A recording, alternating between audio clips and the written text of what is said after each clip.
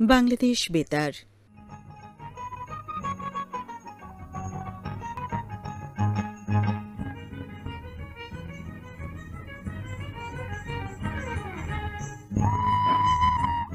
শুরু হচ্ছে শিশু ও নারী উন্নয়নে সচেতনতামূলক যোগাযোগ কার্যক্রমের আওতায় স্বাস্থ্য বিষয়ক বিশেষ ফোন ইন অনুষ্ঠান।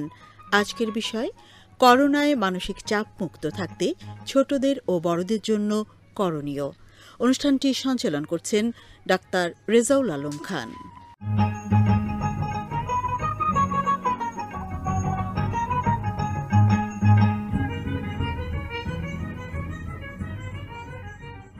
প্রিয় শ্রোতা, আশা করি ভালো আছেন। আজকে আলোচনা আমরা রেখেছি কোভিড-19 আক্রান্ত ব্যক্তিদের সংস্পর্শে আসা, সন্দেহে থাকা ব্যক্তিদের কোয়ারেন্টাইন এবং আক্রান্ত সন্দেহজনক রোগী যার মৃদু সংক্রমণ রয়েছে তাদের বিষয়ে করণীয়। বিষয়টি অত্যন্ত গুরুত্বপূর্ণ।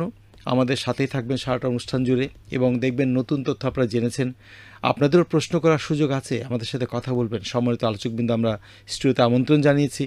যারা অত্যন্ত ব্যস্ততার মাঝে সময় দিয়েছেন, পরিচয় করে দিই আপনাদের প্রিয় এবং পরিচিত মুখ, যিনি নিয়মিত টিভি এবং রেডিওতে শুনছেন, নানা তথ্য নানা প্রসঙ্গে আমাদের মতামত দিচ্ছেন।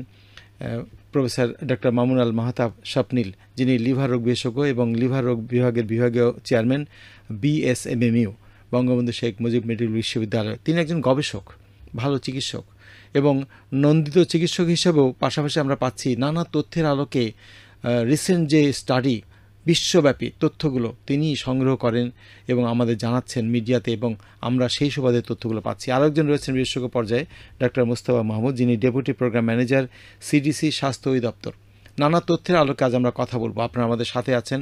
আমাদের ফোন নাম্বার লিখে নিন 8181-925, 8181-926, 8181-927। এর মাঝে যে কোনো একটা নাম্বারে করবেন। এছাড়াও আছে 9144-208, 9144-210। সংক্ষেপে পরিচয় দেবেন এবং একটি প্রশ্ন করবেন, যেহেতু সময় কম থাকে, এবং সংক্ষেপে প্রশ্নগুলো বলবেন।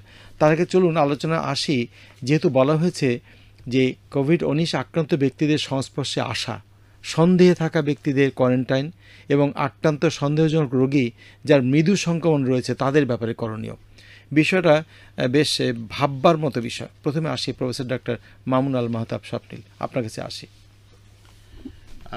দেখুন, এখন তো আসলে আমাদের দেশে কোভিডের সামাজিক সংক্রমণ চলছে এবং আমাদের 60টির মতো জেলায় এই রোগটি ধরাও পড়েছে। তো ফলে এখন আমরা সবসময় কিন্তু বুঝতেও পারবো না যে আমরা কখন একজন কোভিড আক্রান্ত রোগীর সংস্পর্শে আসছি, কারণ 80% রোগীর কোভিডে কোনো রোগের লক্ষণই থাকে না, সেটা আমরা জানতে পারছি। ফলে আমাদের সবসময় কিন্তু একটি মানসিক প্রস্তুতি থাকতে হবে যে আমরা নিজেরা অত্যন্ত সতর্ক থাকবো, কারণ যে কেউ নিজের অজ্ঞাতসারে কিন্তু কোভিড সংক্রমিত হয়ে আরেকজনকে সংক্রমিত করতে পারেন। আর যখন আমরা জানতেই পারবো যে আমাদের মধ্যে কেউ একজন কোভিডে আক্রান্ত আছেন, এখন সেটা হচ্ছে মূলত একটি বিষয় যেটি যারা কোভিড আক্রান্ত রোগীর সাথে একই বাসায় অবস্থান করছেন তাদের জন্য যেটা করণীয়। এখানে কয়েকটা জিনিস যেটা মেনে চলতে হবে কম কথায়, সেটা হচ্ছে যে যিনি কোভিডে আক্রান্ত তাকে আমরা বাসায় যখন চিকিৎসা করি আমরা বলি তিনি আইসোলেশনে আছেন, এবং আইসোলেশনে থাকার সময় তাকে অবশ্যই একটি আলাদা রুমে, একটা আলাদা কক্ষে অবস্থান করতে হবে। এটা অনেক সময় আমাদের দেশের প্রেক্ষাপটে সম্ভব না, আমরা জানি। তারপরেও যতটা পারা যায় এই জিনিসটা মেনটেন করার চেষ্টা করতে হবে, যাতে তার সাথে তার পরিবারের অন্য কোনো সদস্য ওই কক্ষে অবস্থান না করেন। সম্ভব হলে তার জন্য একটি আলাদা বাথরুমের ব্যবস্থা করতে হবে, এবং তার কক্ষের সাথে বাথরুমটি যদি থাকে তাহলে খুব ভালো হয়। সেটা অধিকাংশ ক্ষেত্রেই সম্ভব না হতে পারে। সেক্ষেত্রে যেটা করতে হবে যে পরিবারের অন্য সদস্যরা বাথরুম ব্যবহার করার পরে রোগাক্রান্ত ব্যক্তি বাথরুম ব্যবহার করবেন এবং ভালো করে পানি দিয়ে বাথরুমটি পরিষ্কার করে নেবেন। আমরা যেটা বলি যে পরিবারের সদস্যরা অপ্রয়োজনে তার সাথে দেখা সাক্ষাৎও করবেন না, এবং যদি দেখা সাক্ষাৎ বা কথা বলার প্রয়োজন হয় কমপক্ষে 6 ফুট দূরত্ব বজায় রেখে দরজার বাইরে থেকে কথা বলাটাই বাঞ্ছনীয়।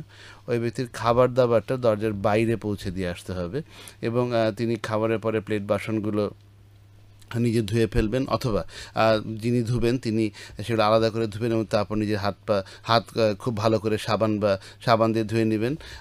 স্যানিটাইজার যে ব্যবহার করতে হবে এরকম কোনো বিষয় নেই, হাত সাবান দিয়ে ধোয়াটাই যথেষ্ট।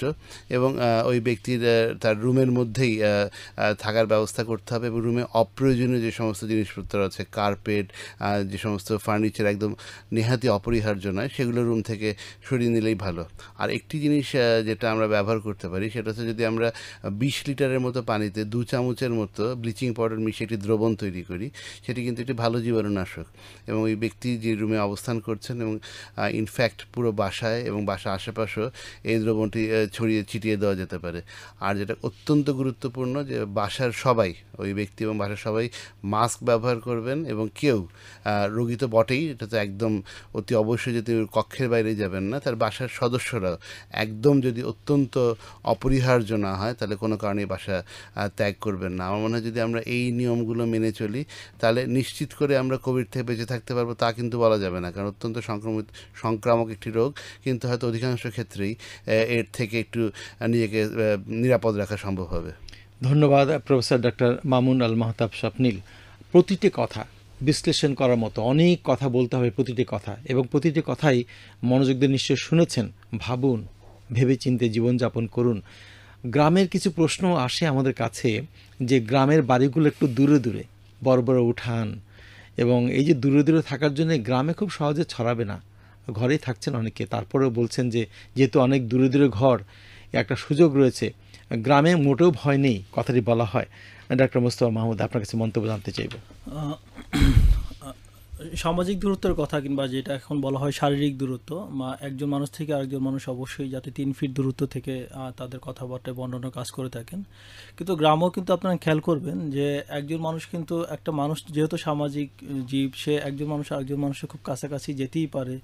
এবং সেই ক্ষেত্রে অনেক সময় দেখা যায় যে গ্রামে হাট বাজারে এবং গ্রামের চায়ের দোকানগুলিতে অনেক সময় মানুষরা একসাথে বসে আড্ডা মারে, কিংবা একসাথে বসে গল্প করে। তো ওই সমস্ত ক্ষেত্রে কিন্তু তাদের মধ্যেও এই ভাইরাস সংক্রমণের সম্ভাবনা থাকে। এবং সেই ক্ষেত্রে আরেকটা জিনিস হলো যে অনেক ক্ষেত্রেই দেখা যায় যে এই ভাইরাস, আর কিছু নাকি বললেন যে 80% ক্ষেত্রে কিংবা 80% ক্ষেত্রে অনেক সময় দেখা যায় তার ভিতরে কোনো সাইন সিমটম বা আমরা উপসর্গ বলে থাকি, সেই উপসর্গ দেখা যায় না। তো একজন কে সেই ক্ষেত্রে ইনফেক্টেড, তার ক্ষেত্রে আমরা যদি না জানতে পারি, তাহলে কিন্তু একজন মানুষের কাছ থেকে সহজে বেঁচে থাকা কষ্টকর।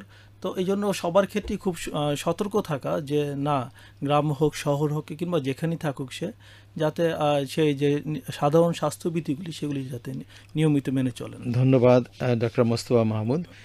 গ্রাম আমাদের একটা চেনা, আমাদের মনের জায়গার একটা কোঠা। গ্রাম বললে অনেক কিছু ভাবতে হয়, ছোটোবেলার কথা মনে হয়ে যায়, নানি দাদি তাদের কথা মনে হয়। গ্রাম নিয়ে তো একটু ভাবনা থাকবেই। যে কথাগুলো বলা হয়, গ্রামের লোকেরা ভাবেন যে আমাদের তো ছোঁয়াচে আকারে আক্রমণ করবে না, আমরা খুব পরিষ্কার থাকি, আমরা দূরে দূরে থাকি, সামাজিক দূরত্ব সবার আগে আমরা মানি।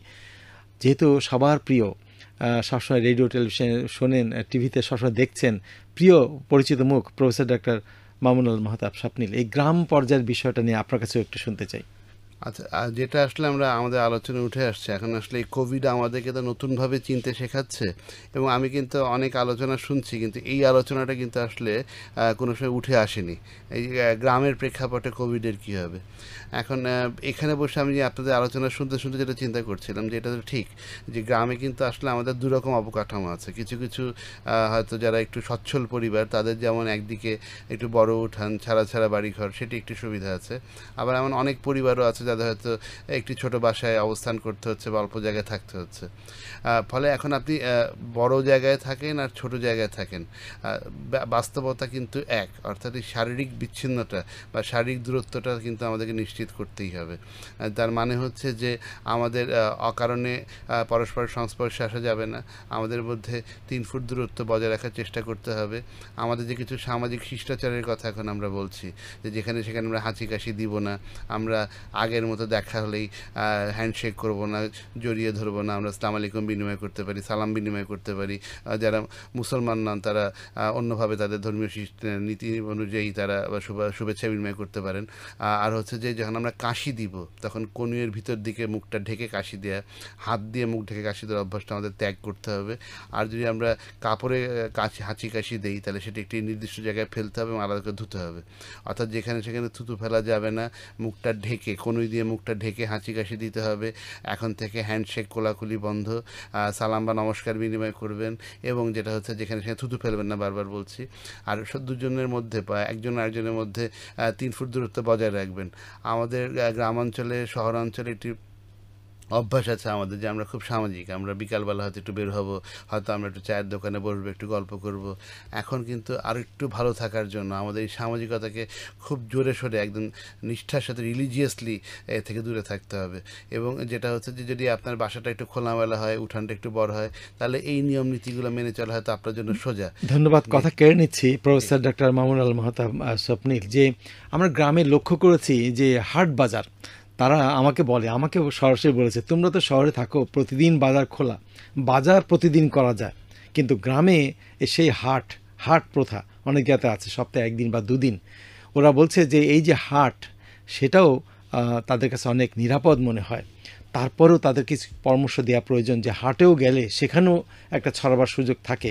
হাট সপ্তাহে 1 দিন হলেও সেটা যে সম্পূর্ণ নিরাপদ হতে পারে বা হওয়া উচিত, বা কিভাবে সেটাকে আমরা সম্ভব পর্যায়ে নিয়ে আসতে পারি, শুধু বিজ্ঞানভিত্তিক তথ্য এবং পরামর্শগুলো মেনে চলা, সেই পরামর্শগুলো কী হতে পারে? প্রফেসর ডক্টর মাহমুদ আল মাহতাব স্বপ্নিল। হাটের ক্ষেত্রে আপনি দেখুন যে এখন কিন্তু এই বাজারগুলোর ব্যাপারেও সরকার আস্তে আস্তে কিছু উদ্যোগ নিতে শুরু করেছে। আসলে তো আমরা ঠেকে ঠেকে শিখছি বা বাস্তবতার নিরিখে নতুন নতুন পরামর্শ বুদ্ধি বের করছি। যেমন দেখুন কারণ বাজারে কিন্তু এখন খুচরা কেনাবেচা বন্ধ করে দেওয়া হয়েছে, সেখানে শুধুমাত্র পাইকারি কেনাবেচা হবে। আর কাছেই যে তেজগাঁ কলেজ আছে সেখানকার মাঠে কাঁচা বাজার বসানো হয়েছে এবং সামাজিক দূরত্ব বজায় রেখে কাঁচা বাজারটি বসানো হয়েছে। এমনি আমরা দেখছি অনেক জেলা শহরে বড় মাঠে কিংবা আপনার স্টেডিয়ামে কাঁচা বাজার বসানো হচ্ছে। এখন গ্রামের প্রেক্ষাপটে যেটা হতে পারে যে আমাদের খেতেই হবে, আমাদের তো একটা নির্দিষ্ট সময় বাসা বাইরে যেতেই হবে, এবং সেই কারণেই কিন্তু সরকার কারফিউ দেননি, সরকার একটা নির্দিষ্ট সময় দিনে বের হওয়াটা অ্যালাউ করছেন। কিন্তু আমাদের ভালো থাকা কিন্তু আমাদের হাতে। অর্থাৎ যখন আমরা হাটে বাজারে যাব আমাদের একটু খেয়াল রাখতে হবে যাতে আমরা এই শারীরিক দূরত্বটা বজায় রাখি। চেষ্টা করতে হবে যাতে এই যে হাটের দোকান বা বাজারের যে কাপড় বিছিয়ে কাগজ বিছিয়ে যারা দোকান নিয়ে বসছেন তারা যেন তাদের দোকানগুলো একটু নির্দিষ্ট দূরত্ব মেনটেন করে বসেন। এইটুকু যদি সতর্কতা আমরা একটু মেনে চলি এবং সেখানে গিয়ে যেন আমরা জাস্ট বাজারটা করেই চলে আসি, আগের মতো যেন আমরা একটু গল্প করতে, একটু সব সামাজিকতায় সময় ব্যয় না করি। আগামী 1-1.5 মাস যদি আমি একটু কষ্ট করি তাহলে তো আমরা আগামী দিনগুলো খুব ভালোভাবে কাটাতে পারবো। তো এই মেজার্সগুলো নিতে হবে। রোগকে ছড়িয়ে দেওয়ার যে বিষয়টি, এটা জীবনব্যাপী একটা সাধনার ব্যাপার এবং নিজের হাতে নিজের সুরক্ষা, এ শিক্ষা আমরা পেয়ে গেলাম করোনা সংক্রমণ থেকে। আর ধর্মীয় যে ধর্মে আছেন, আমরা যে কৌশল বিনিময় করি তার কৌশল পরিবর্তন করতে হবে। একবার গায়ে মেখে, হাতে জড়িয়ে, বুকে জড়িয়ে যে শুভেচ্ছা বিনিময়, সেখানে কৌশল অবলম্বন করতে পারলে আমরা সবসময় যে কোনো রোগ থেকে নিজেদের রক্ষা করতে পারি। গ্রামের কথা ছাড়ছি না, একটি প্রসঙ্গে না এসে পারছি না, সেটা হচ্ছে পুকুরে গোসল করা। যাদের বাড়ির সামনে পুকুর বা একটু দূরে পুকুর, তারা পুকুরে গোসল না করে শান্তি পান না। এই পুকুরে গোসল করার প্রসঙ্গে আসতে চাই করোনা সংক্রমণ ব্যাপারে ডক্টর মোস্তফা মাহমুদ। রিসেন্টলি একটা গবেষণাপত্রে দেখা গিয়েছে যে পানিতে বা পুকুরের পানি কিংবা নদীর পানি, সেই সমস্ত পানিতেও কিন্তু করোনা ভাইরাসের অস্তিত্ব পাওয়া গিয়েছে।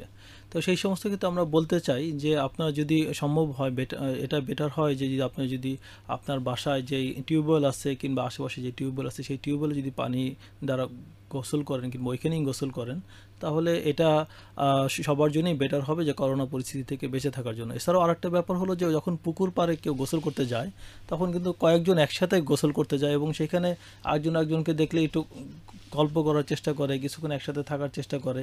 তো এটাও কিন্তু একটা সুযোগ থাকে যে সেখানে তাদের মধ্যে নিজেদের মধ্যে আপনার হলো রোগটা ছড়ানোর। এবং সেটা যেখানেই হোক, যে যখনই আমরা ঘর থেকে বের হব, যে কোনো কাজেই বের হব, অন্তত যদি আমরা মুখের মধ্যে মাস্কটা রাখি, সেই মাস্ক হতে পারে আপনার মেডিকেল মাস্ক, কিংবা পপলিন কাপড়ে 3 পরতের কাপড় দিয়ে বানানো একটা মাস্ক, সেই মাস্কও যদি আমরা সবসময় রাখি, সাথে আমাদের মুখে রাখি, তাহলে কিন্তু অনেকটাই আমরা নিরাপদ থাকবো। ধন্যবাদ। একটা কথা বেরিয়ে এলো যে পুকুরে গোসল করতে যে আবার গল্প করাও কিন্তু হয়, গোসল করতেও গল্প হয়, পুকুর পাড়েও গল্প হয়। আমাদের এড়াতেই হবে, তথ্যগুলো মানতেই হবে। চলুন, অনেকে অপেক্ষা আছেন ফোনে, আমরা একে একে ফোন নিচ্ছি, কথা বলি। হ্যালো, পরিচয় দিন। হ্যালো, আসসালামু আলাইকুম। ওয়ালাইকুম সালাম। হ্যাঁ, কথা বলছি মোহাম্মদ মিন্টু, থানা বালুকা, জেলা ময়মনসিং থেকে। প্রশ্ন? হ্যাঁ স্যার, আমার প্রশ্ন হলো যে এই যে করোনা ভাইরাস, আপনারা বলতেছেন 3 ফুট অথবা 6 ফুট দূরে লোক থাকতে হইব। এই যে কিছু কিছু গার্মেন্টস ফ্যাক্টরি চালু হয়েছে, এরা এক গেট দিয়া হাজার হাজার লোক আনিগিনি করে, এদের কি গতিটা হবে আপনি একটু ভেবে করে দেখছেন? হ্যাঁ, একটা খুব ভাবনার প্রশ্ন করেছেন প্রফেসর ডাক্তার মামুনুল আল মাহতাব স্বপ্নিল। আসলে এটি একটি খুবই প্রয়োজনীয় প্রশ্ন উনি করেছেন। গতকাল থেকে সমস্ত যোগাযোগ মাধ্যমে, সামাজিক যোগাযোগ মাধ্যমে প্রশ্নটি উঠে আসছে। এখন দেখুন দর্শক, যদি আমাদের তো আমরা মাসের পর মাস দেশটাকে বন্ধ করে রাখতে পারবো না, আমাদের অর্থনীতির চাকাকে সচল করতেই হবে একটা নির্দিষ্ট মাত্রায় হলো। আবার এটাও ঠিক, আমরা যদি বেঁচে না থাকি, যদি জীবনই না থাকে, তাহলে কিসের যাপন? জীবন যাপন করতে হলে জীবন থাকতে হবে। তো সেজন্যই এই জিনিসগুলো হচ্ছে কিন্তু একদম নিজের উপর নির্ভর করছে। সরকার কিন্তু বিধিবিধান করে দিয়েছেন। দেখেছেন যে মাননীয় স্বরাষ্ট্রমন্ত্রী গতকালকে গার্মেন্টস মালিক সমিতির সাথে বৈঠক করেছেন, সেখানে বলেছেন যে স্থানীয় শ্রমিকদেরকে দিয়ে গার্মেন্টস কারখানাগুলো চালাতে হবে, গার্মেন্টস কারখানার ভিতরে বাইরে শারীরিক দূরত্ব বজায় রাখতে হবে। এখন হচ্ছে যে এটা আমাদের দায়িত্ব যে গার্মেন্টসের, আমি গতকালকে আমাদের যে federation of chambers and commerce industry, তার সভাপতি মহোদয়ের সাথে একটু অনুষ্ঠানে ছিলাম, আমি সেখানে দেখেছি তারাও অনুরোধ জানাচ্ছেন। এখন এটা হচ্ছে প্রত্যেকের ব্যক্তিগত দায়িত্ব। প্রত্যেক গার্মেন্টস মালিককে যেমন তার শ্রমিকদেরকে উৎসাহিত করতে হবে। তারা যেটা বলছেন যে কারখানার ভিতরে শারীরিক দূরত্ব বজায় থাকে, বের হওয়ার পর থাকে না। তো এখন তাহলে শ্রমিকদেরকেও বুঝতে হবে, মালিককেও বুঝতে হবে যে এখন যদি আমি কারখানা চালু করার জন্য অনুমতি পেয়ে এই শারীরিক দূরত্ব বজায় না রাখি, তাহলে 10 দিন 15 দিন পরে কিন্তু আরও দীর্ঘ সময়ের জন্য কারখানা বন্ধ করে দেওয়ার আশঙ্কা দেখা দিবে। ফলে এই ব্যাপারে খুব সাবধান থাকতে হবে। ধন্যবাদ। বিষয়টা নিয়ে ভাবা হচ্ছে এবং প্রতিনিয়ত ভেবে ভেবেই নানা কিছু আপনারা শুনছেন তথ্যগুলো। আরও একটা ফোন নিচ্ছি। হ্যালো, হ্যাঁ, শুভেচ্ছা আপনাকে। কে বলছেন, কোথেকে বলছেন? বলছি দিনাজপুর জেলা থেকে সাধারণ সরকার। সাধারণ প্রশ্ন? জি, চমৎকার বিষয়ে আলোচনা করার জন্য ধন্যবাদ দুই অতিথি এবং আপনাদের এবং পরিচালককে। আমি যেটি প্রশ্ন করতে যাচ্ছি, জি, যে যারা রোগ প্রতিরোধ ক্ষমতা কম, যাদের এইচআইভি রয়েছে, তাদের ক্ষেত্রে এই ভাইরাসটা কি ধরনের লক্ষণ প্রকাশ পাবে? শুধু এইচআইভিকে আপনি চিহ্নিত করলেন কেন? রোগ প্রতিরোধ কম হতেই পারে, বার্ধক্যে, শিশুদের, যাই হোক, খুব জটিল প্রশ্ন, যেহেতু এইচআইভি বলেই ফেলেছেন। ডাক্তার মোস্তফা মাহমুদ। আচ্ছা, জি, এই ভাইরাসটি আমাদের ক্ষেত্রে দেখা যায় যে প্রায় 80% ক্ষেত্রে এই ভাইরাসে মৃদু রোগের সংক্রমণ হয়, এবং এটা সাধারণ মানুষের ক্ষেত্রে, এবং যাদের ক্ষেত্রে রোগ প্রতিরোধ ক্ষমতা কম আছে, হ্যাঁ, সেই সমস্ত ক্ষেত্রে এই ভাইরাসের আপনার উপসর্গ আরও জটিল আকারে দেখা দিতে পারে। যেমন আপনার খুব বেশি শ্বাসকষ্ট হতে পারে, কিংবা আপনার কাশি অনেক বেশি হতে পারে, হ্যাঁ, এবং এটা অনেক ক্ষেত্রে আমরা যেটা দেখে থাকি যে সাধারণত জ্বর বা কাশি শুরু হওয়ার পর থেকে প্রায় 7 দিন পরে আপনার শ্বাসকষ্ট শুরু হয়, এবং যাদের রোগ প্রতিরোধ ক্ষমতা কম, তাদের কিন্তু এই সময়টা আরও অনেক কমে আসতে পারে। হ্যাঁ, দেখা গেল যে তার সে আক্রান্ত হওয়ার কিংবা উপসর্গ দেখা দেওয়ার কিছুদিন পরেই, অর্থাৎ 2-3 দিন পরেই তার শ্বাস কষ্ট সেটা অনেক বেশি বেড়ে যাচ্ছে, এবং সেটা খুব দ্রুত খুব সিরিয়াস পর্যায়ে পৌঁছে যাচ্ছে। এবং এই সমস্ত ক্ষেত্রে যাদের রোগ প্রতিরোধ ক্ষমতা কম, যেমন আপনার ধরেন যাদের ডায়াবেটিস, অনেক দিন যাবত ডায়াবেটিস এবং আনকন্ট্রোল ডায়াবেটিস বা পোরলি কন্ট্রোল ডায়াবেটিস বলে থাকি আমরা, তো সেই সমস্ত ক্ষেত্রেও কিন্তু এই ধরনের সমস্যা দেখা দিতে পারে। কিংবা যাদের আপনার হলো হাঁপানি রোগ আছে, কিংবা যেটা আমরা সিওপিডি বলে থাকি, তো এই সমস্ত রোগীদের ক্ষেত্রেও কিন্তু আমাদের বাড়তি সতর্কতা অবলম্বন করতে হবে।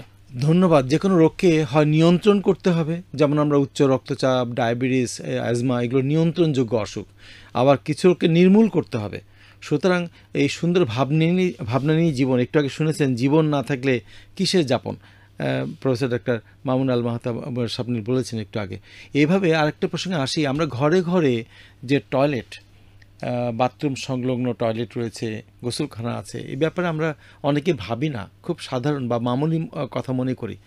প্রফেসর ডক্টর মামুল আল মাহতাব স্বপ্নিল, এই যে বাথরুমের ব্যাপার যেটা বলা হচ্ছে, যে একটু আগে আমি আমার আলোচনার প্রসঙ্গে বলছিলাম, বাথরুম যখন ব্যবহার করতে হবে, যদি বাসায় করোনা আক্রান্ত রোগী থাকেন তাহলে তার জন্য একটি আলাদা বাথরুম নির্দিষ্ট করে দিতে পারলে ভালো, এবং বাথরুম উনি সেটা আলাদা ব্যবহার করেন, বাকি পরিবারের সদস্য অন্য একটি বাথরুম ব্যবহার করবেন। আর যদি সেটা কোনো কারণে বাস্তবতার নিরিখে অসম্ভব হয়, সেক্ষেত্রে করোনা আক্রান্ত ব্যক্তি বাকি পরিবারের সদস্যরা বাথরুম ব্যবহার করার পরে ওই বাথরুমটি ব্যবহার করবেন এবং বাথরুমটি ভালোভাবে পরিষ্কার করে নেবেন। বাসার প্রত্যেকে বাথরুম করার পর অত্যন্ত ভালোভাবে 20 সেকেন্ড ধরে সাবান দিয়ে হাত ধুবেন। এবং একটি জিনিস যেটা করা যেতে পারে, যেটা আমরা আগেও বলেছিলাম, যে একটি জীবাণুনাশক দ্রবণ তৈরি করে সেটি বাথরুমে এবং বাসা আসবাবপত্র আশেপাশে ছিটানো যেতে পারে। যদি আমরা 20 লিটারের মতো পানিতে 2 চামচ পরিমাণ ব্লিচিং পাউডার মিশিয়ে একটি দ্রবণ তৈরি করে নিই, সেটি কিন্তু যথেষ্ট কার্যকর জীবাণুনাশক হিসেবে কাজ করে। তো এই ব্যাপারগুলো একটু মেনে চলতে হবে। ধন্যবাদ। আমরা সবসময় মনে রাখবো যে গোসলখানার যেন বা টয়লেটের জানালা খোলা থাকে এবং বাতাস যেন চলাচল করে। আমরা খুব অন্ধকার বাথরুমে অনেকে অভ্যস্ত, তা ঠিক নয়। আলো বাতাস থাকতে হবে এবং বাথরুমকেও একটা ঘর মনে করতে হবে। আমরা অল্পক্ষণের জন্য সেখানে যাচ্ছি, কিন্তু বিজ্ঞানভিত্তিক তথ্যগুলো, জীবাণুনাশক ব্যবহারের যে প্রসঙ্গগুলো, এগুলো অত্যন্ত গুরুত্বপূর্ণ, জীবনের একটা অংশ। আমরা যাচ্ছি, ফোনে সংযোগ নিব, আপনাদের সঙ্গে কথা বলবো। হ্যালো, পরিচয় দিন। আসসালামু আলাইকুম। ওয়ালাইকুম সালাম। কথা বলছি মোহাম্মদ শাকিল আহমদ, থানা মাদারগঞ্জ, জেলা জামালপুর থেকে। হ্যাঁ আমি শাকিল, অনেক প্রশ্ন। দিন যাবত ট্রাই করে যাচ্ছি, অনেক দিন পর লাইন পেলাম, এর জন্য আপনাকে ধন্যবাদ। আমার প্রশ্ন হচ্ছে, করোনা ভাইরাস কি মশার মাধ্যমে ছড়ায় কিনা? এই প্রশ্নের উত্তর দিলে খুব খুশি হব। ধন্যবাদ, আমরা উত্তরটি দিচ্ছি। ডক্টর মোস্তফা মাহমুদ। জি, অনেক ধন্যবাদ। করোনা ভাইরাস আসলে ছড়ানোর যে সমস্ত ইতিহাস পাওয়া গিয়েছে, সেই সমস্ত জায়গা হলো যে এটা হলো হাঁচি কাশির মাধ্যমে ছড়ায়, এবং পাশাপাশি যদি কেউ যদি কারো কোনো আক্রান্ত ব্যক্তির মুখের খুব কাছাকাছি যায়, তাহলে সেই ক্ষেত্রে নিঃশ্বাস প্রশ্বাসের মাধ্যমেও ছড়াতে পারে। তবে আপনি যে প্রশ্নটা করেছেন মশার মাধ্যমে ছড়ায়, আসলে মশার মাধ্যমে করোনা ভাইরাস ছড়ানোর এখন পর্যন্ত কোনো ইতিহাস কিংবা বৈজ্ঞানিক ব্যাখ্যা এখন আমরা পাইনি। তবে মশা কিন্তু রোগ ছড়ায়, এটা মাথায় রাখতে হবে। ডেঙ্গু একটা ভয়াবহতা আমরা গতবার পেয়েছি, সেখানে পেটে পানি এসছে, ফুসফুসে পানি এসছে, বেশ জটিল ছিল কিন্তু গতবার। তারপরেও আমরা সচেতন এবং দিক নির্দেশনা আমরা স্বাস্থ্য অধিদপ্তর পেয়েছিলাম, চিকিৎসকরা প্রশিক্ষণ প্রাপ্ত ছিলেন এবং আমরা একটা কঠিনভাবে মোকাবিলা করে অনেক মৃত্যু ঝুঁকি আমরা এড়াতে পেরেছিলাম। এবং মশা নিয়ে কিন্তু ভাবতে হবে এবং সবাই সচেতন থাকবেন পরিচ্ছন্নতার ব্যাপারে, যেন মশা বংশ বিস্তার করতে না পারে, মশা যেন কামড়াতে না পারে, রাতবেলা মশারি খাটাবেন। সব বিষয়ে সবাইকে সচেতনতার মাধ্যমে আমাদের জীবনকে গড়তে হবে। নিচ্ছি ফোন কল, কার জন্য অপেক্ষা আছেন। হ্যালো। হ্যালো, আসসালামু আলাইকুম স্যার। ওয়ালাইকুম সালাম, পরিচয় দিন। স্যার আমি রাসেল বলছিলাম, ঢাকা থেকে। হ্যাঁ রাসেল, প্রশ্ন। স্যার আমরা তো স্বাভাবিক জীবনযাপনে অভ্যস্ত স্যার, কিন্তু ইদানিং দেখা যাচ্ছে আমরা ঘরে অনেক দিন ধরে বন্দী হয়ে আছি। তো এই অবস্থা কতদিন চলবে আর কতদিন থেকে আমরা এই মুক্তি পাবো? আর স্যার আপনাদের এই চমৎকার দুজন অতিথির জন্য ধন্যবাদ স্যার। হ্যাঁ ধন্যবাদ। আসলে ধৈর্য অবলম্বন করতে হবে এবং বাঁচবার জন্যে যে কথা বলা হচ্ছে, রোগকে সংক্রমণটা বৃদ্ধি যেন না পায়, আমরা কিন্তু তার ফল পাচ্ছি কিন্তু, এবং অনেকে মানছেন। শুধু দুপুরে একটু বাজারের সময় কিছু লোক বের হয়, আমাদের দেশের লোকরা খুব ভালো, এই দেশটা আমার এবং আমার আপনার দেশ বলে যত্নও নিতে হবে এবং তথ্যগুলো মানতে হবে। সরকার যে কথাগুলো বলেন, এটা কিন্তু সবার ভালোর জন্য, যে ঘরে থাকলে কি সুবিধে, ঘরেই থাকুন, ঘরেই থাকুন। এই তথ্য মানা হচ্ছে বলে সংক্রমণ প্রচুর পরিমাণে হয়নি, যেরকম একটা ভাবা হয়েছিল, যেভাবে জনবহুল দেশ আমাদের। যা হোক, মনটা ভালো যাচ্ছে না, ঘরে আর কতদিন থাকবেন? প্রফেসর ডক্টর মামুল আল মাহতাব স্বপ্নিল। এখন এটি বলা খুব মুশকিল। আমরা কিছু কিছু রিপোর্ট দেখতে পাচ্ছি যেটাতে ধারণা করা হচ্ছে যে আমরা হয়তো এখন আমাদের দেশে রোগের পিকের কাছাকাছি আছি। অনেকে ধারণা করছেন যে এটা হয়তো আগামী মাসে পিকে যাবে। আমরা দেখছি যে সিঙ্গাপুর থেকে সম্প্রতি একটি গবেষণাপত্র প্রকাশিত হয়েছে, যারা ধারণা প্রকাশ করছে যে হয়তো মে মাসের মধ্যে এই রোগটি আমাদের দেশ থেকে চলে যাবে। কিন্তু যেটা দর্শক বুঝতে হবে, যে যা কিছু ভবিষ্যৎবাণী করা হচ্ছে সবগুলো হচ্ছে গাণিতিক এবং সবগুলো হচ্ছে হিসাব নিকাশ নির্ভর। ধরুন সিঙ্গাপুরের যে গবেষণা প্রতিষ্ঠানটি বলছে, তারা কিন্তু হিসাব নিকাশটি করছে বাংলাদেশের বর্তমান প্যাটার্ন এবং ভাইরাসের গতি প্রকৃতি দেখে। এখন যদি কালকে বাংলাদেশের সব লোক রাস্তায় ঝাঁপিয়ে পড়ে, তাহলে কিন্তু সেই ভবিষ্যৎবাণী ব্যর্থ হতে বাধ্য। ফলে আমরা কদিন আগে যেমন দেখলাম যে ব্রাহ্মণবাড়িয়ার লক্ষাধিক লোক একটি জানাজায় অংশ নিলেন, কিংবা তার আগে আমরা দেখেছি যে লাখে লাখে শ্রমিক ঢাকা শহরে চলে আসলেন গার্মেন্টসে যোগদান করার জন্য। এরকম ঘটনা যদি বারবার ঘটে তাহলে কিন্তু আমরা আশাবাদী হতে পারবো না, বরং আমরা নিশ্চিত জানতে পারবো যে রোগটা আরও দীর্ঘদিন আমাদের সাথে থাকবে। আর যদি আমরা আমাদের উপস্থাপক যেমনটি বলছিলেন, যদি আমরা ঘরে থাকার নির্দেশনা মেনে চলি, যদি একদম শারীরিক দূরত্বটা বজায় রেখে আরও কটা দিন ঘরে থাকি, তাহলে আমরা হয়তো আশা করতে পারি যে মে মাসের শেষ নাগাদ আমরা এই দৈত্যটা আমাদের সামনে দাঁড়িয়ে আছে তাকে শুইয়ে দিতে পারবো, অর্থাৎ কার্ভটাকে ফ্ল্যাট করতে পারবো। এরপর হয়তো রোগটা নিয়ন্ত্রণে চলে আসবে। যদি একেবারে দেশ থেকে চলে যাবে, পৃথিবীতে চলে যাবে, এটা মনে করার কোনো কারণ এখনও নেই। কথাগুলো অত্যন্ত গুরুত্বপূর্ণ, গাণিতিক হিসেবে বা হিসেব নিকেশ করে আমরা ভাবতে চাই, কিন্তু বিষয়টি এমনই যে প্রতিটা দিন প্রতিটা মুহূর্ত সবার জীবনের জন্য গুরুত্বপূর্ণ এবং তথ্যগুলো মানতে হবে।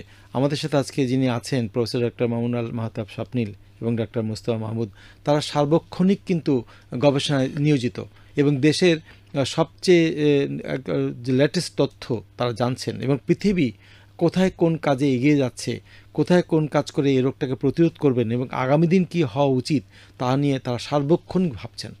আমরা অত্যন্ত আনন্দিত এবং গর্বিত দুজনকে আজকে পেয়েছি স্টুডিওতে। আমরা নিচ্ছি ফোন কল, অনেকে অপেক্ষা আছেন, কথা বলি। হ্যালো, আসসালামু আলাইকুম। ওয়ালাইকুম সালাম, পরিচয় দিন। জি, কথা বলছিলাম মোহাম্মদ রফিকুল ইসলাম, সাথিয়া, পাবনা। রফিকুল, প্রশ্ন। আমার জানার বিষয়, জি, অনেক বিশেষজ্ঞ বলছে যে অতিরিক্ত পানি খেতে হবে, এবং এখন তো আমরা রোজা আছি, সেই মনে হয় এর সময় পানি খেয়েছি আর সারাদিন কোনো খাবার নেই। এই অবস্থায় আমাদের কিছু হতে পারে কিনা, বা করোনার কোনো বেশি প্রভাব পড়তে পারে নাকি, এটা আমার জানার বিষয়। ধন্যবাদ। মাহের রমজানে সারাদিন পানাহার থেকে বিরত থাকতে হবে, শুধু পানি কেন, পানাহার থেকে বিরত থাকতে হবে। আর পানি খেলে করোনা হবে না, সারাদিন পানি খেতে পারেননি, পান করতে পারেননি বলে করোনার একটা ভয় কাজ করছে। ডাক্তার মুস্তফা মাহমুদ,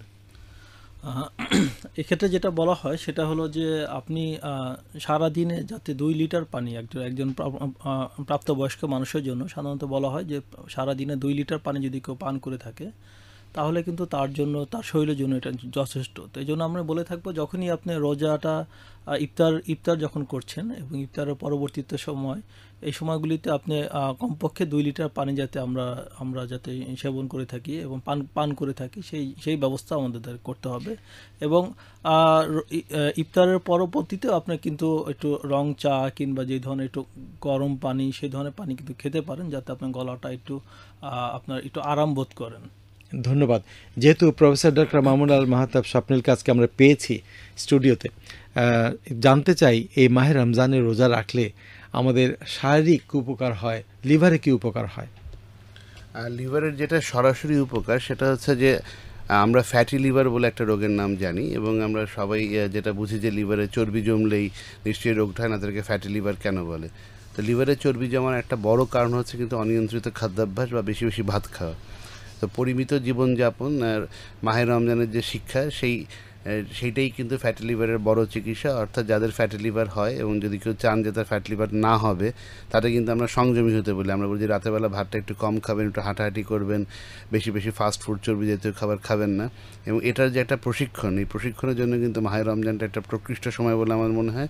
ফলে রমজান মাসে যেভাবে আমাদের চলার কথা, যদি আমরা একটু খালি আল্লাহকে স্মরণ করার ক্ষেত্রে না, যদি আমরা আমাদের খাবার দাবারের ক্ষেত্রে একটু সংযমী হই এবং বিশেষ করে ভাতটা একটু অ্যাভয়েড করি, ভাজা পোড়া অ্যাভয়েড করি এবং সারা বছর সেই নিয়মটা মেনে চলি, তাহলে লিভারটা অবশ্যই ভালো থাকবে, অন্তত লিভারের চর্বির কারণে কোনো সমস্যা হবে না। মাহে রমজান সংযমের সময়, আর করোনা সংক্রমণ নিয়ে ভাবনা রয়েছে আমাদের মনে মনে প্রাণে।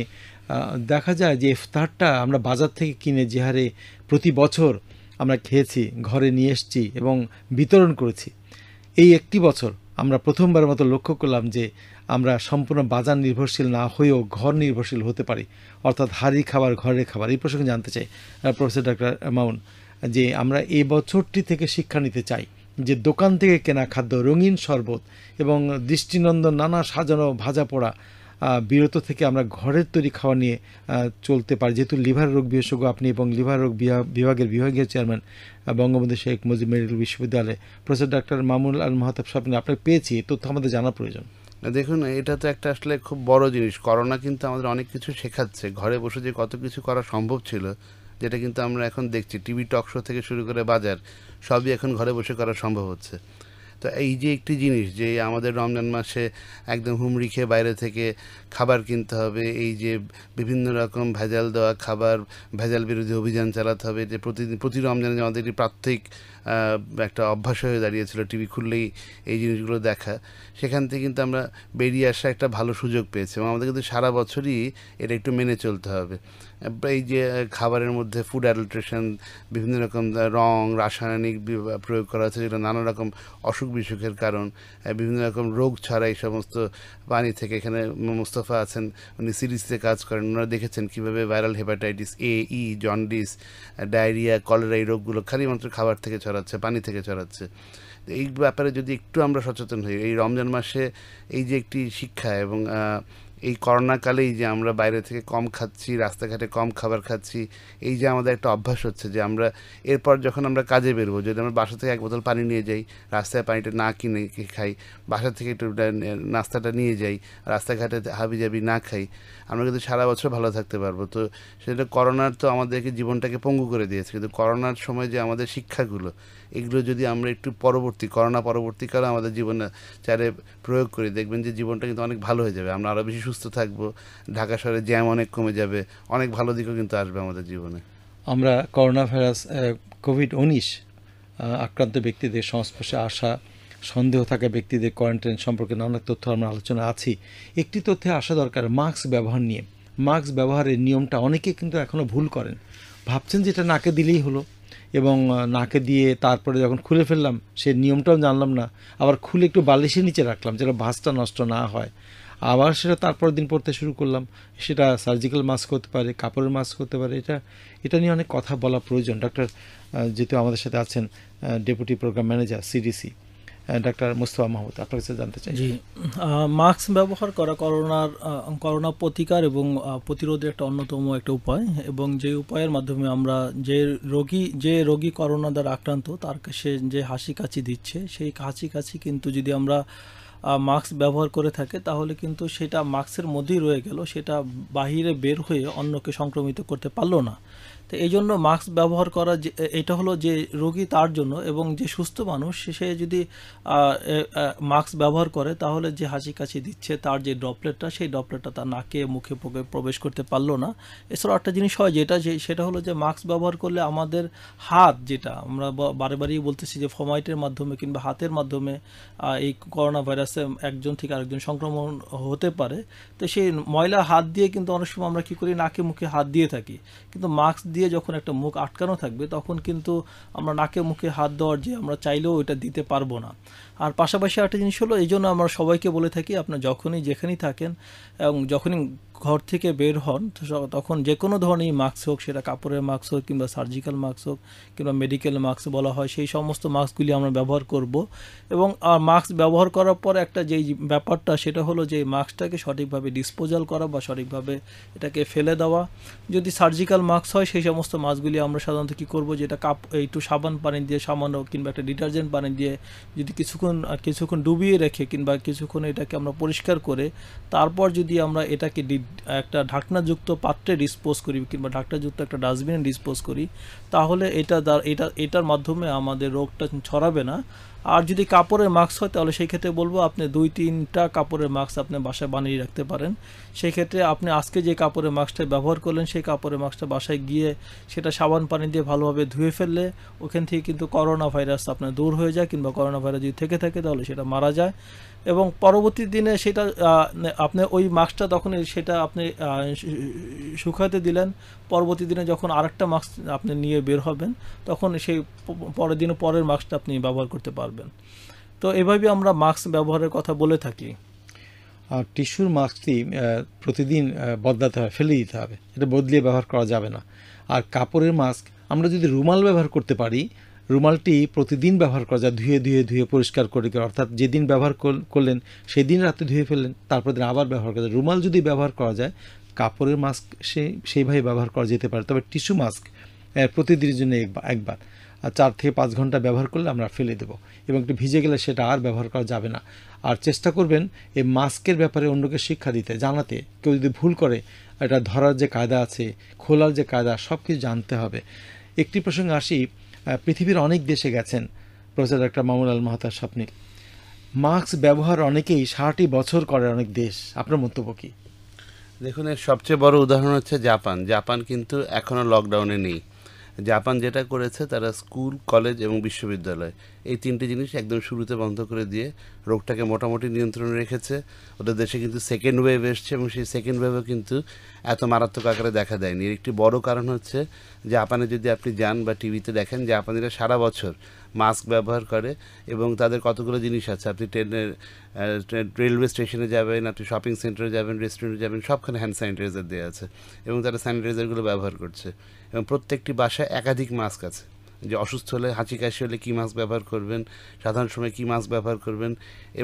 এবং দেখবেন জাপানিরা কিন্তু হ্যান্ডশেক করছে না, তারা কোলাকুলি করছে না, তারা মাথার নিচু করে বো করে শুভেচ্ছা বিনিময় করছে। এই যে কিছু কিছু সামাজিক শিষ্টাচার, যেটা জাপানি শিশু থেকে ছোটোবেলা থেকে শিক্ষা দেওয়া হয়, এই একটা বড় দুর্যোগ কিন্তু জাপান একদম সবচাইতে কম ব্যবস্থা নিয়ে পার পেয়ে গেল এবং এখনও তারা অতিক্রম করছে। ফলে এই জিনিসটা খুবই গুরুত্বপূর্ণ, এই ছোটোবেলা থেকে এই শিষ্টাচারগুলো শিক্ষা দেওয়া। তো আমরাও আশা করতে পারি করোনাকালে আমাদের যে মাসের পর মাস যে প্র্যাকটিসটা হচ্ছে, এটা আমরা করোনা পরবর্তী সময়ে ধরে রাখবো এবং হয়তো আমরা ভবিষ্যতে কোনো মহামারী থেকে অনেক ভালো থাকবো। ধন্যবাদ প্রফেসর ডক্টর মামুন। আর একটা প্রশ্ন, যে অনেকের মনে ভাবনা যে N95 একটা দামি মাস্ক ব্যবহার করতে পারলাম না, করা উচিত, ওটা করলে বোধহয় আরও বেশি প্রোটেকশন হতো। এই যে আক্ষেপ যে একটা দামি মাস্ক ব্যবহার করা উচিত ছিল কিন্তু করতে পারলাম না, এই যে প্রসঙ্গটা আসে, এই ব্যাপারে আপনার মন্তব্য জানতে চাই।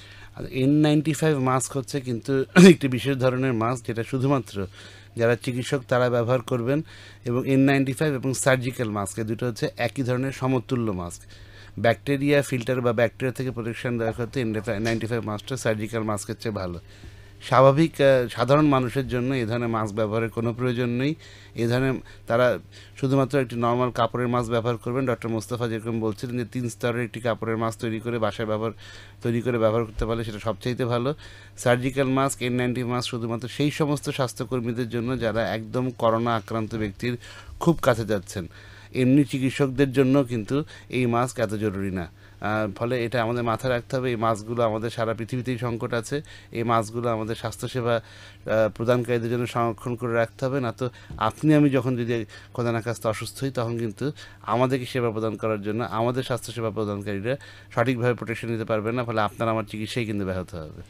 আমরা শেষ পর্যায়ে আসি যে একটি ভালো শিক্ষা যে হাত ধোয়ার অভ্যেস, এটা ছোট শিশুদের ক্ষেত্রেই শুরু করতে পারলে সারাটা জীবন সে মেনে চলবে। বড়রা তো করবেই।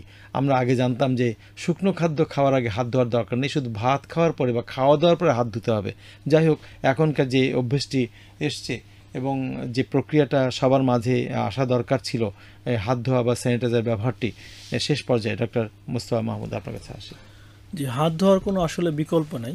এটা আমরা কোভিড-19 এই পরিস্থিতি বা মহামারীর পরিস্থিতি থাকি, কিংবা এই পরিস্থিতি পরবর্তী যে অবস্থা আছে সেখানে যদি থাকি, তো আমাদের শুধু হাত ধোয়ার দ্বারা কিন্তু আমরা শুধুমাত্র হাত ধোয়ার দ্বারা আমরা অনেক ধরনের রোগ থেকে বাঁচতে পারি। হ্যাঁ, হ্যাপাটাইটিস থেকে শুরু করে কলেরা, ডায়রিয়া এবং অন্য অনেক জীবাণু, যেটা আপনার হলো ইনফ্লুয়েঞ্জা ভাইরাসের, তারপর আপনার কোভিড-19 যেটা বলা হচ্ছে, এই ধরনের অনেক ধরনের ভাইরাসের থেকে এবং অনেক ধরনের জীবাণু থেকে আমরা শুধুমাত্র হাত ধোয়ার অভ্যাস দ্বারাই আমরা কিন্তু বেঁচে থাকতে পারি। এবং হাত ধোয়ার ক্ষেত্রে কিন্তু আপনার অনেক বেশি কিছু লাগবে তা না, কিন্তু শুধুমাত্র যদি বাসায় যে সাবানটা আছে সেই সাবান দিয়ে যদি আপনি কিছুক্ষণ সাবান পানি দিয়ে ভালোভাবে ফেনা তুলে আপনি সারা হাতে যদি সেই সাবান পানিটা বা ফেনাটা রেখে তারপর যদি আপনি হাতটা ধোন ভালোভাবে, তাহলে কিন্তু আমরা অনেক রোগ থেকে বেঁচে থাকতে পারবো। ধন্যবাদ। অত্যন্ত গুরুত্বপূর্ণ সংলাপে আমরা ছিলাম। প্রিয় শ্রোতা, আপনারা প্রশ্ন করেছেন, আমরা মুখোমুখি হয়েছি, অনেকে হয়তো চেষ্টা করছেন, এখন আমরা দুঃখ প্রকাশ করছি।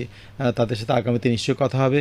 সবাইকে ধন্যবাদ জানাতে চাই। আজকে স্টুডিওতে আমন্ত্রিত অতিথি প্রফেসর ডক্টর মামুন আল মাহতাব স্বপ্নিল, বিশ্ব লিভার রোগ বিশেষজ্ঞ, এবং ডক্টর মোস্তফা মাহমুদ, যিনি জনস্বাস্থ্য বিশেষজ্ঞ, সময় দিয়েছেন। দুজনকে অসংখ্য শুভেচ্ছা এবং ধন্যবাদ সময় দেওয়ার জন্য।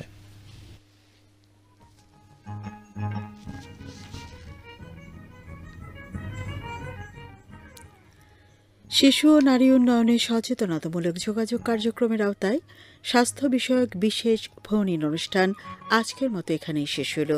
সঞ্চালনায় ছিলেন ডাক্তার রেজাউল আলম খান, প্রকৌশল সহযোগিতা দিলেন শামীম আহমেদ। অনুষ্ঠানটি প্রযোজনা করলেন মোহাম্মদ সোহেল রানা।